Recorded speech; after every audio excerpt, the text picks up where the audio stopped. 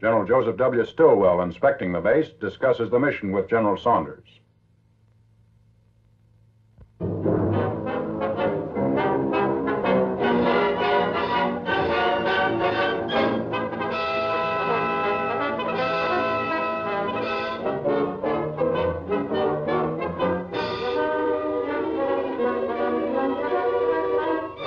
Boulogne on 20th September. Allied artillery and air power helped Lieutenant General H.D.G. Creerar's Canadian First Army close in on the beleaguered port. On the 17th, RAF planes, including Halifaxes and Lancasters, dropped well over 3,500 tons of bombs on the city. It was a 4-hour daylight raid, which required great precision because Allied units were not far from the bombing line.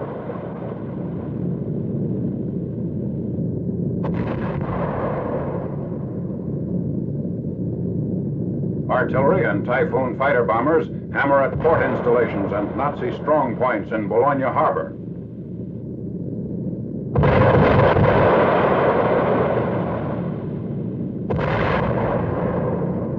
Mont-Lambert, fortified position east of the port, fell on 18th September, but 2 days later, Nazi pockets remain in the valley 600 yards from the Citadel Dome.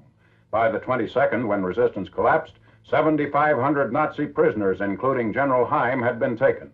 Surrender here left only a small garrison at Cape Gris-Nez and larger forces at Calais and Dunkirk still holding out on the coast across from Dover.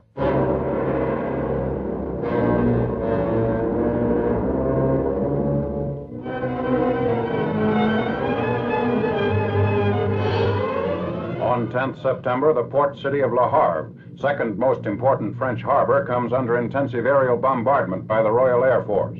5,380 tons of bombs, as well as a large number of incendiaries, are dropped on enemy positions.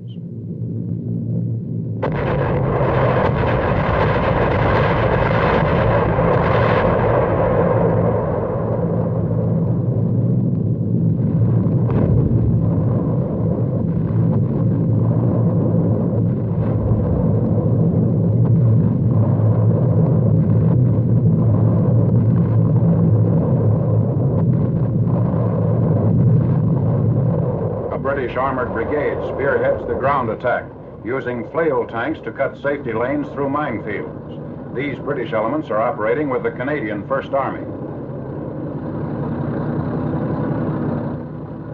Glider obstacles along the approaches to the city. Furrows made in the soft earth by tanks offer infantrymen temporary cover against enemy artillery fire.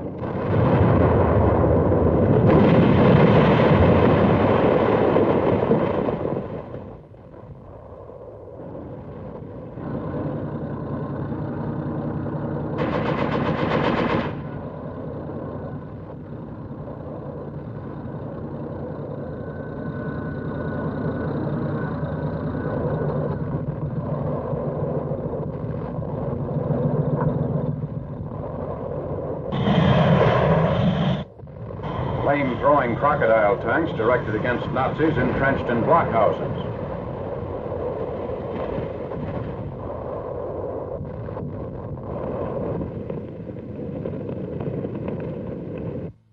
"18 hours after the start of the attack, the British reach within 1.5 miles of Le Havre.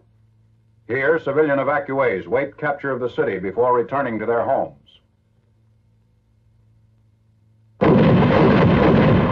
Extensive demolitions are carried out by the Nazi garrison of 9,000. By 1200 hours on the 11th, troops reach the outskirts of the city. A few hours later, civilians begin returning to their homes.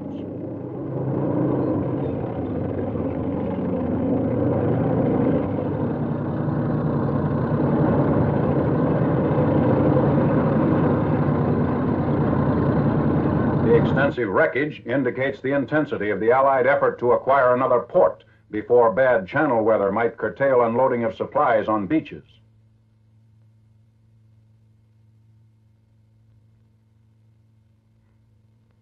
The Nazi deputy commander who surrendered the garrison at 11:30 hours on the 12th.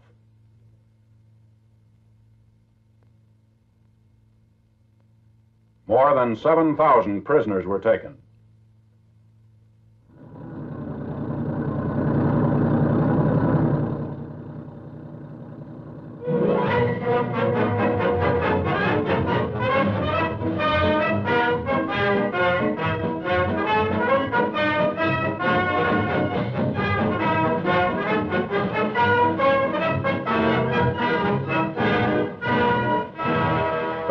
Army tanks blast the Nazis from towns bordering on Nancy prior to the fall of that important French city on 15th September.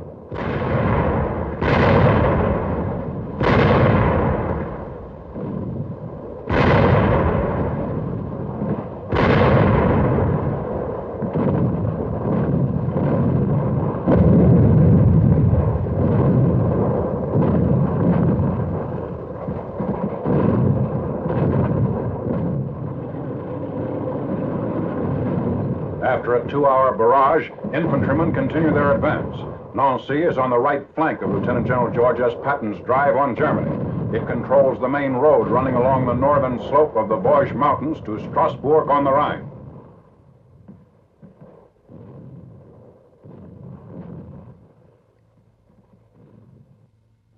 Some 40 miles southeast of Nancy, French armor moves in for the cleanup around Épinal, capital of the Department of Vosges.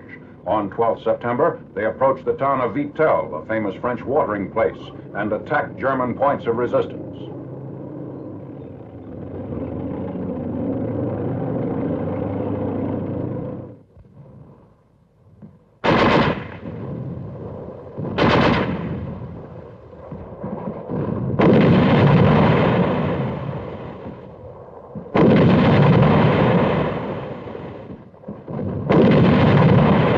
French troops who moved up from the south for a junction with Allied northern forces helped to narrow the pocket of Nazi retreat through the Belfort Gap. 30 German tanks were knocked out at the village of Dompierre. American aircraft cooperated with the 2nd French Armored Division.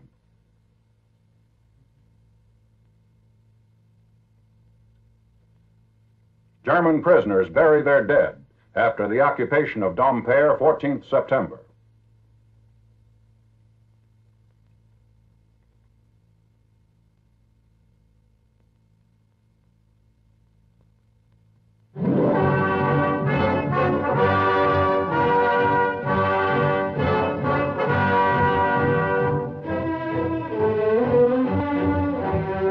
Following the initial crossings of the Reich frontier, 1st Army units attacked Siegfried Line fortifications. Infantry troops pressed forward, supported by intensive cover fire.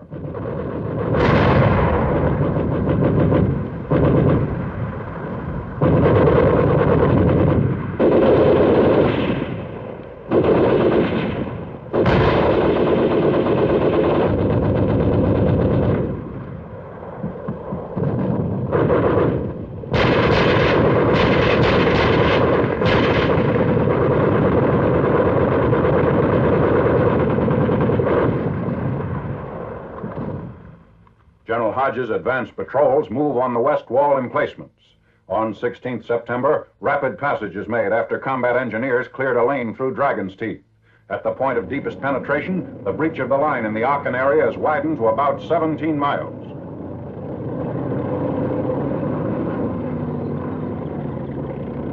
Anti-tank ditches are part of the barriers in front of the main fortifications.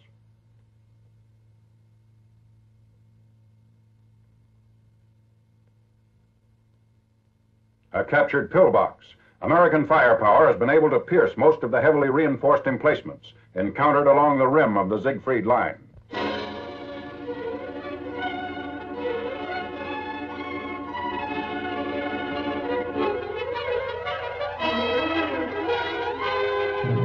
Formations of Dakota aircraft fly over the town of Gale in northern Belgium after completing missions near the Dutch frontier. The flights coincide with the Allied airborne invasion. One of the planes has been hit and is gradually losing altitude.